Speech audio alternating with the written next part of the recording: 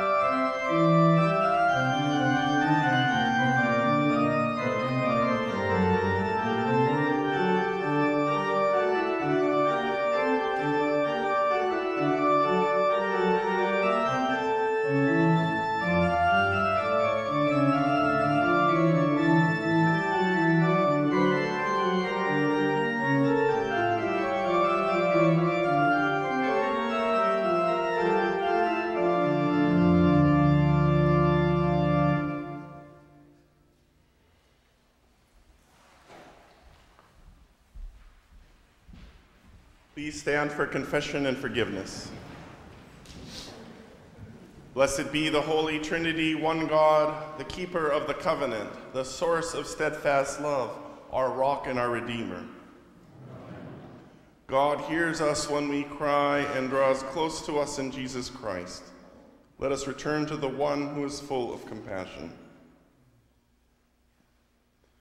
Fountain of living water, pour out your mercy over us. Our sin is heavy and we long to be free. Build what we have ruined and mend what we have torn. Wash us in your cleansing flood. Make us alive in the Spirit to follow in the way of Jesus. Amen. Beloved, God's word never fails. The promise rests on grace. By the saving love of Jesus Christ, the wisdom and power of God, your sins are forgiven and God remembers them no more. Remain standing for the gathering psalm.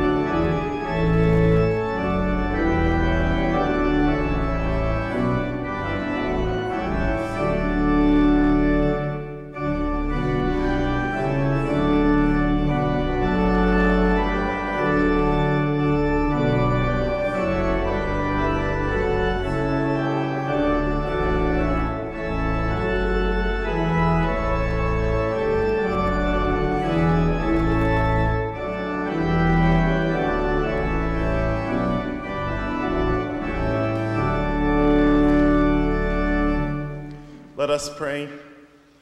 O God, by the passion of your blessed Son, you made an instrument of shameful death to be for us the means of life. Grant us to glory in the cross of Christ, that we may gladly suffer shame and loss for the sake of your Son, Jesus Christ, our Savior and Lord, who lives and reigns with you and the Holy Spirit, one God, now and forever. Amen. You may be seated.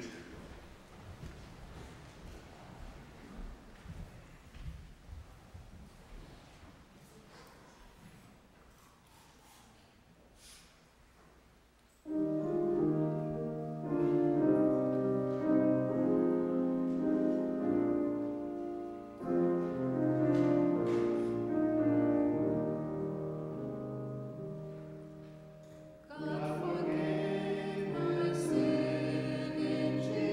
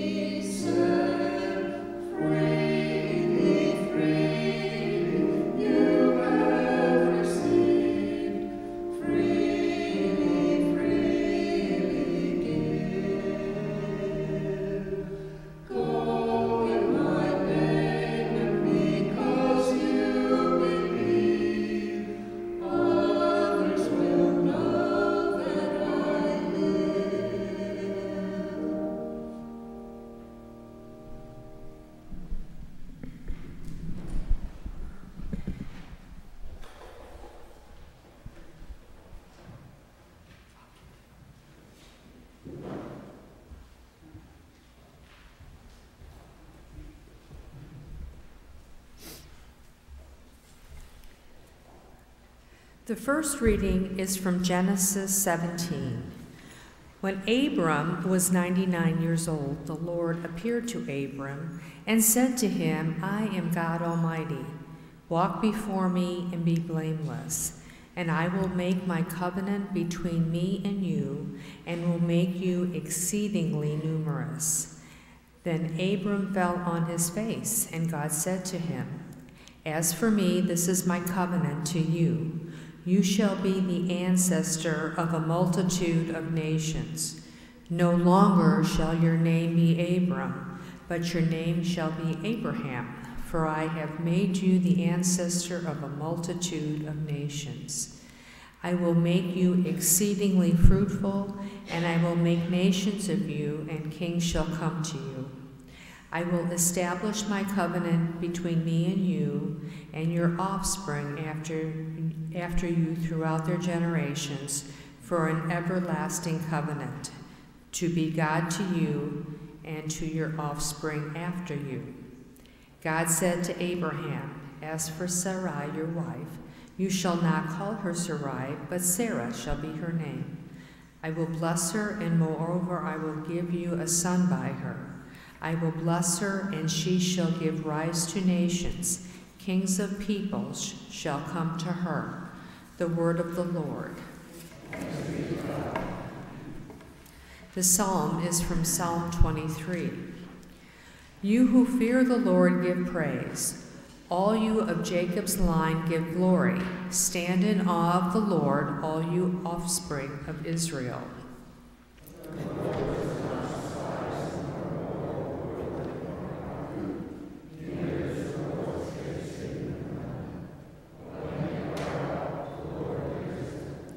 From you comes my praise in the great assembly. I will perform my vows in the sight of those who fear the Lord.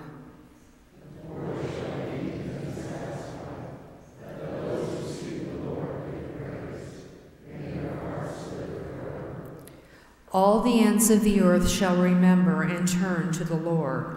All the families of nations shall bow down before God.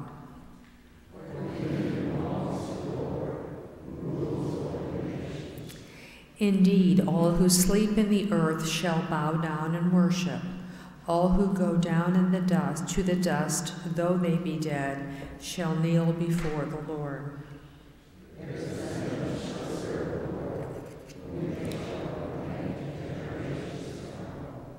They shall proclaim God's deliverance to a people yet unborn, saying to them, The Lord has acted. The second reading is from Romans 4. The promise that he would inherit the world did not come to Abraham or to his descendants through the law, but through the righteousness of faith. If it is the adherents of the Lord who are to be the heirs, faith is null and promises void.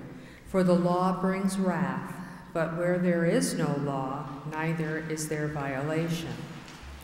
For this reason, it depends on faith, in order that the promise may rest on grace and be guaranteed to all his descendants, not only the adherents of the law, but also to those who share the faith of Abraham, for he is the father of all of us. As it is written, I have made you the father of many nations, in the presence of God in whom he believed, who gives life to the dead, and calls into existence the things that do not exist. Hoping against hope, he believed that he would become the father of many nations, according to what was said, So numerous shall your descendants be. He did not weaken in faith when he considered his own body, which was already as good as dead, for he was about 100 years old, or when he considered the barrenness of Sarah's womb. No distrust made him waver concerning the promise of God, but he grew strong in his faith as he gave glory to God, being fully convinced that God was able to do what he had promised. Therefore his faith was reckoned to him as righteousness. Now the words, "it was reckoned to him," were written not for his sake alone, but for ours also. It will be reckoned to us who believe in him, who raised Jesus our Lord from the dead, who was handed over to death for our trespasses, and was raised for our justification. The word of the Lord.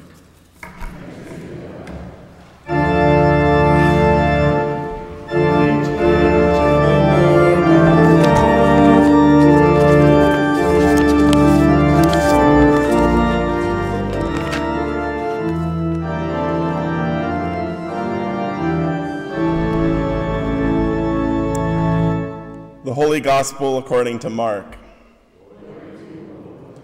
Jesus began to teach them that the Son of Man must undergo great suffering and be rejected by the elders, the chief priests, and the scribes, and be killed, and after 3 days rise again.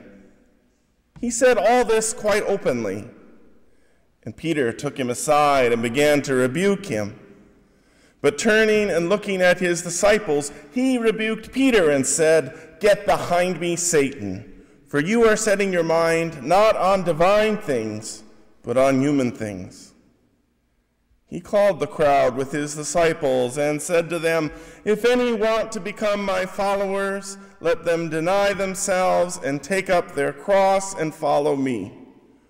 For those who want to save their life will lose it, and those who lose their life for my sake and for the sake of the gospel will save it. For what will it profit them to gain the whole world and forfeit their life? Indeed, what can they give in return for their life? Those who are ashamed of me and my words in this adulterous and sinful generation, of them the Son of Man will also be ashamed when he comes in the glory of his Father with the holy angels." The Gospel of our Lord.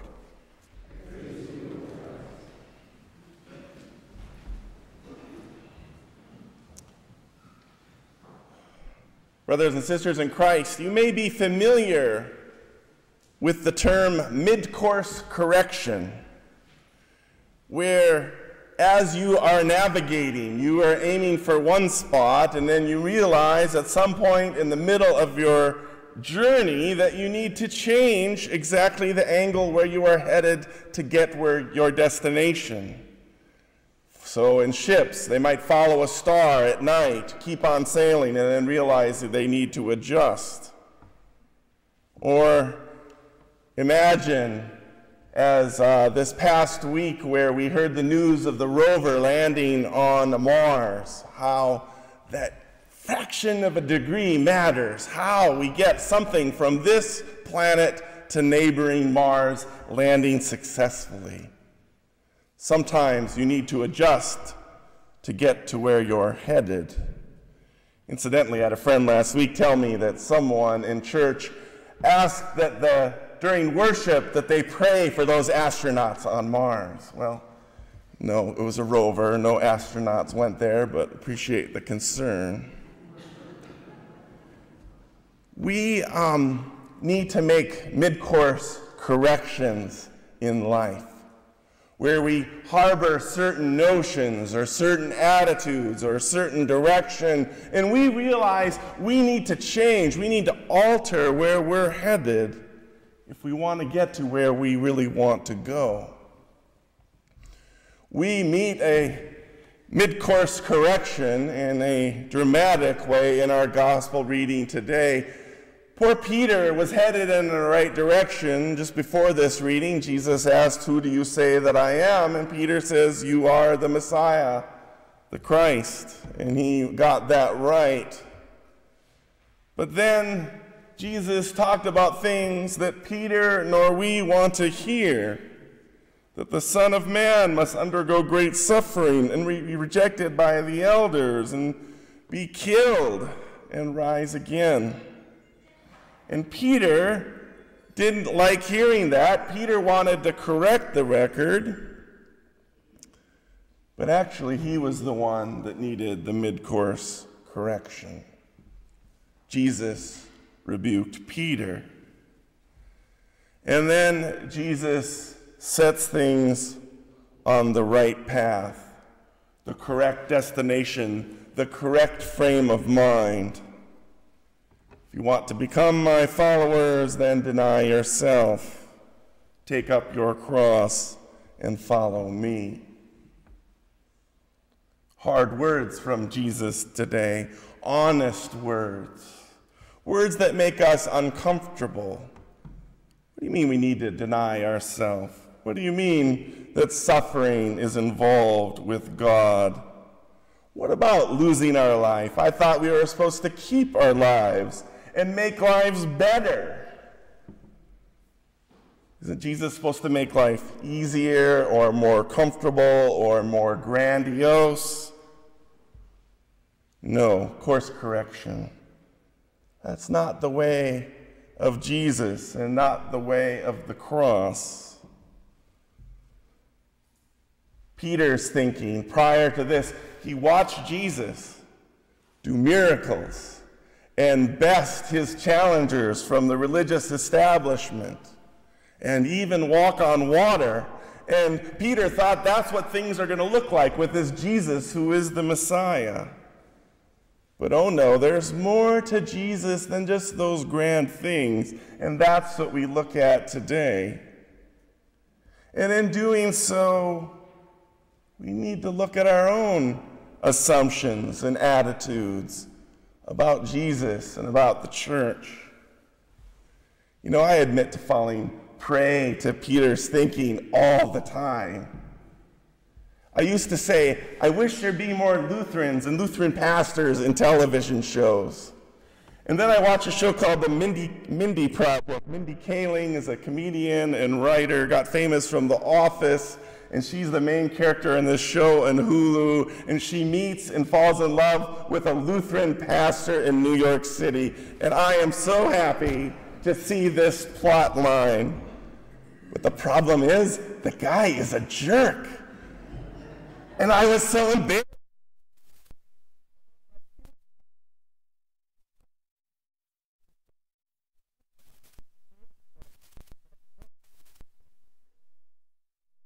We want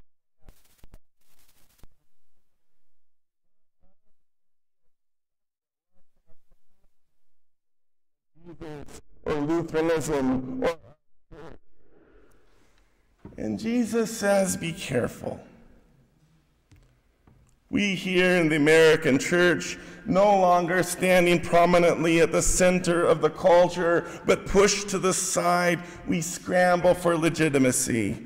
We gussy up our presentations to become more culturally relevant with logos and biblical principles for a better life and more justice and more peace, seeking to reinvent ourselves, chasing anything that might get a few more people in our building, which is all fine and good and understandable, but the question always needs to be asked, where is Jesus in our efforts?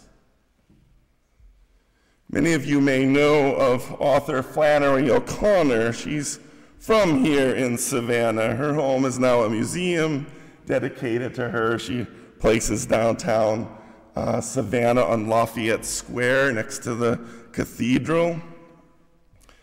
Flannery O'Connor is this beautiful combination of Southern and Irish and Roman Catholic.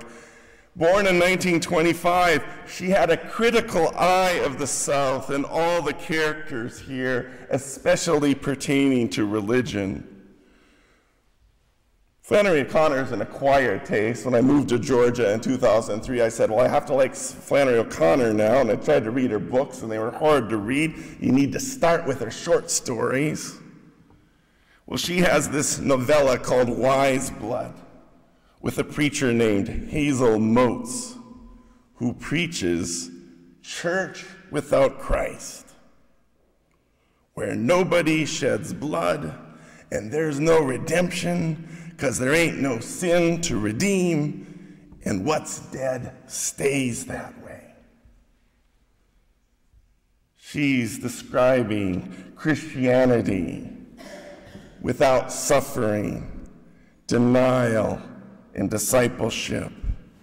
She describes what Peter wants: the fun and the miracles and the glory with no cost. This passage, this section of Mark, is something of a mid-course correction in Mark's gospel. Jesus is popular. The throngs of people are following him for healings. And then he says, there's more to this than the miracles, than my power.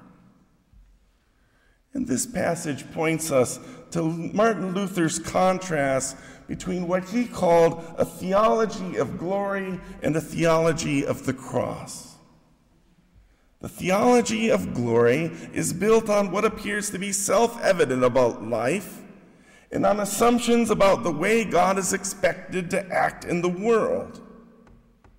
The theology of the cross, however, is grounded in God's self-revelation in the weakness and suffering and death of Jesus. The theology of glory confirms what people, Peter, me, and you want in God. The theology of the cross contradicts everything that people might imagine God should be. He brought out this argument early in his ministry in 1518 at something called the Heidelberg Disputation, where he says that the theology of God looks upon the invisible things of God as though they were clearly perceptible in things which have actually happened, whereas the theology of the cross comprehends the visible and manifest things of God as seen through the suffering of Christ and the cross. We might think God is mighty and powerful and flexes his muscle in the world. But for Luther, to know God truly is to know God in Christ, which means to know God hidden in suffering. A theology of glory prefers accomplishment and impact to suffering. Glory to the cross, wisdom to folly, and thus evil to good. The theology of the cross knows God only in Christ and him crucified. In short, the way things should be is not the way of God, as Jesus shows Peter. God's self-revelation comes under the form of the cross and thus appears as foolishness and weakness to a world that looks for wisdom and strength in God. As 1 Corinthians says, the message of the cross is foolishness to those who are perishing, but to those of us who are being saved, it is the power of God. So the truth about God contradicts what we expect about our own feelings about the divinity. The truth is that God's mercy is given to sinners, not reserved for the righteous.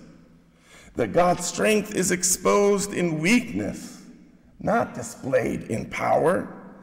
That God's wisdom is shadowy and elusive and mysterious in parables and even paradox, not set out in self-help sayings. God's life, well, it's disclosed in death. Thus, it is that Jesus says, who want to save their life, the theology of glory, will lose it. And those who want to lose their life for the sake of the gospel, the theology of the cross, will save it. God is not conformed to human expectations or desires, for God is found in unseemly things like uncertainty, danger, and suffering, exactly where human wisdom perceives God's absence. So, the theology of the cross is difficult to integrate with our own very basic, American, if not human, appetite for striving and success and effectiveness in corporate life, personal fulfillment and deliverance from pain, and decisive influence in national politics. We want Jesus to be a means to these ends. And well, Jesus doesn't roll this way, as our gospel readings show today. This passage shows us there's a whole lot more going on in following Jesus than simply being nice to people. Michael Horton wrote a book called Christless Christianity, the Alternative Gospel of the American Church, and he says Jesus was not a revolutionary because he said we should love God and each other. Moses said that. Buddha, Confucius, and countless other religious leaders we've heard of, even Madonna, Oprah, Dr. Phil, and the Dalai Lama, and lots of other Christian leaders will point out that the whole point of religion is to love each other.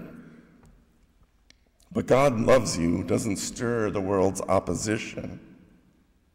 However, start talking about God's absolute authority, holiness, Christ's substitutionary atonement, that is, that he died for you and me, justification apart from works, the necessity of new birth, things like repentance, baptism, communion, and future judgment, and the mood in the room changes considerably. So what do we do with all this contrast of what we want and what Jesus offers? Well, following Jesus' lead today, we need to look at the ego and its demands for glory. As long as the self reigns, we will be forever trying to seek painless shortcuts to the kingdom of God. We will try and try again to substitute other ways for the way of the cross. As my teacher Gerhard Forde put it in his book on being a theologian of the cross, we sinners are like addicts, addicted to ourselves and our own projects.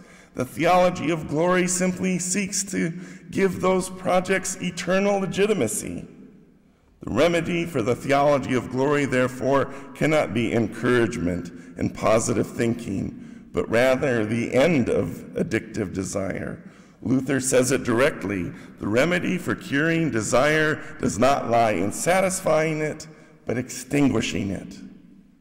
So we are back to the cross, the radical intervention, end of the life of the old and the beginning of the new. Only when we deny ourselves and take up the cross can we really follow Jesus.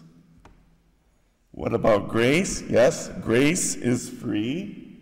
It's not as if we have to become Olympic Christians and start denying ourselves and invoke suffering upon ourselves so that we can go to heaven.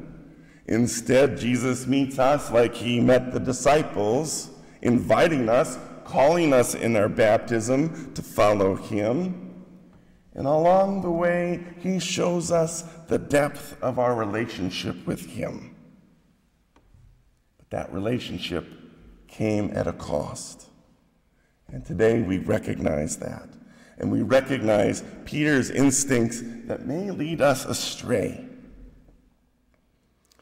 As I struggle for analogies, I can only say this: like any lasting relationship of any depth, be it a long friendship or a familial relationship or marriage, living in relationship involves both parties living sacrificially, giving up the self for the sake of the other, for the betterment of the relationship.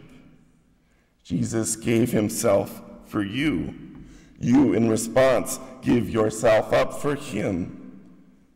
What does that mean? Well, give up your ego, your way, your agenda, your comfort, even your peace of mind sometimes, denying yourself. And in the process, within the challenge, you become more Christ-like. You become more like him through his power.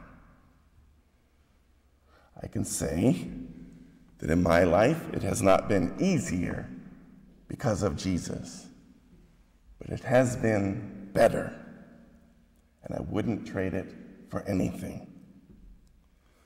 All our efforts to make another way are denial of the one who showed us the way of the cross.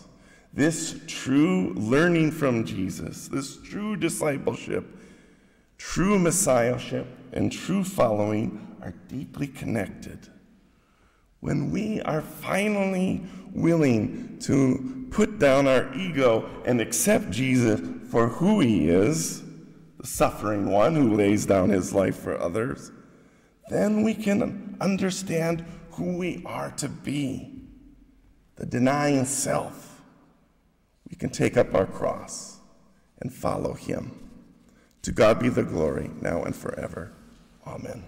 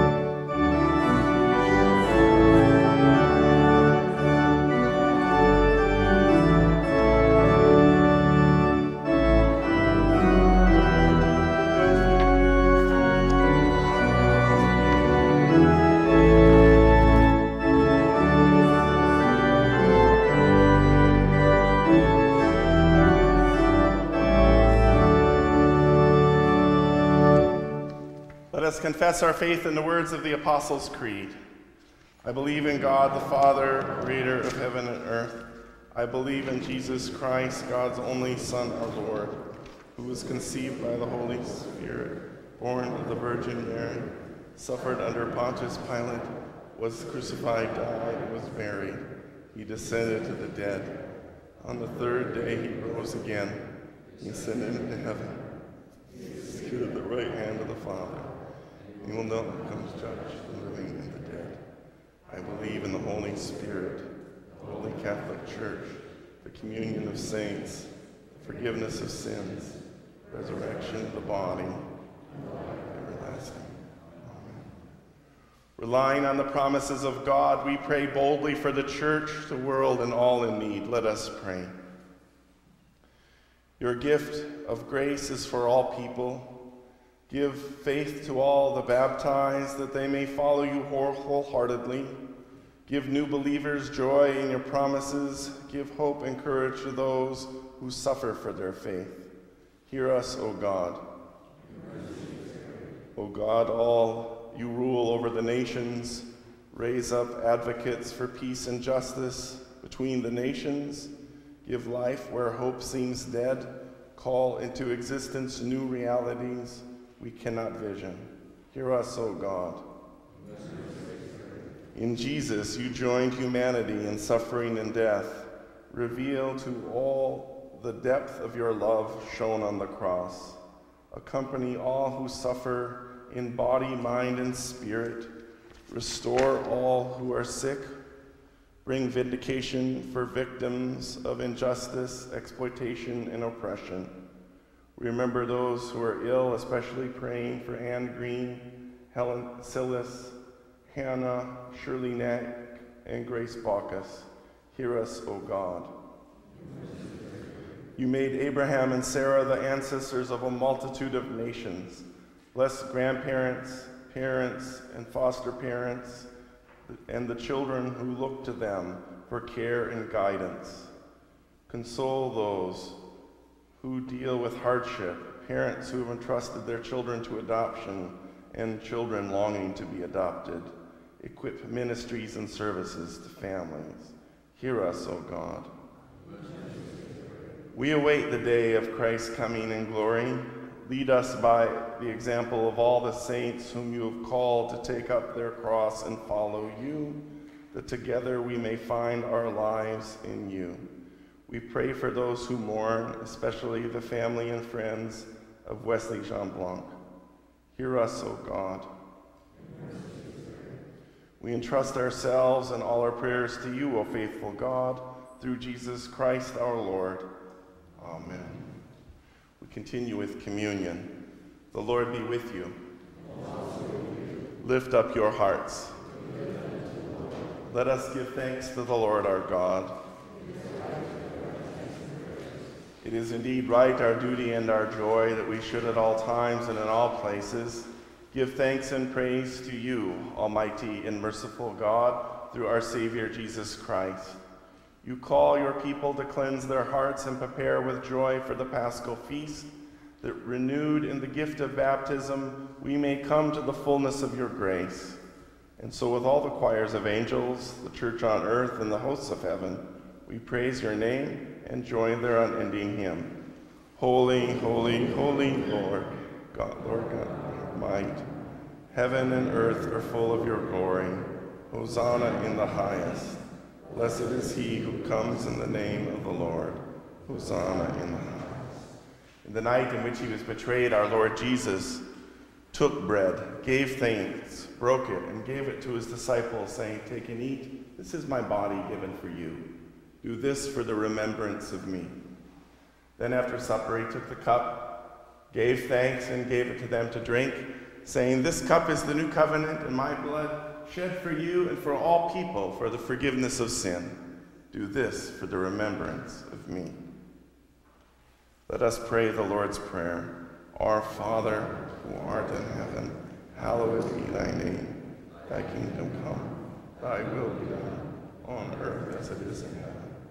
Give us this day our daily bread, and forgive us our trespasses.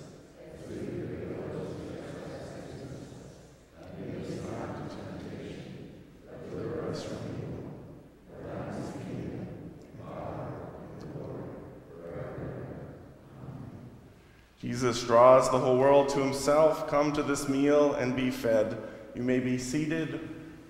As we distribute, let me know if you need grape juice by giving me a sign like that.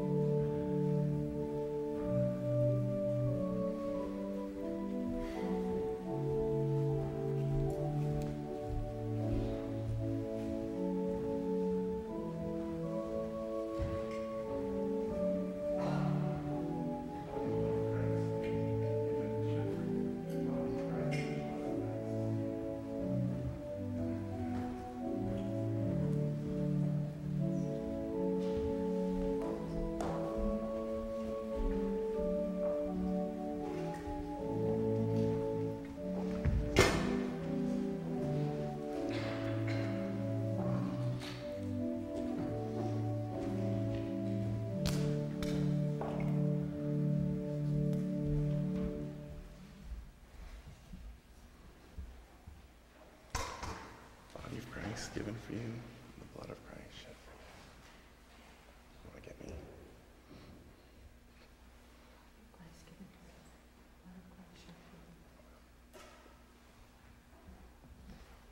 Please stand.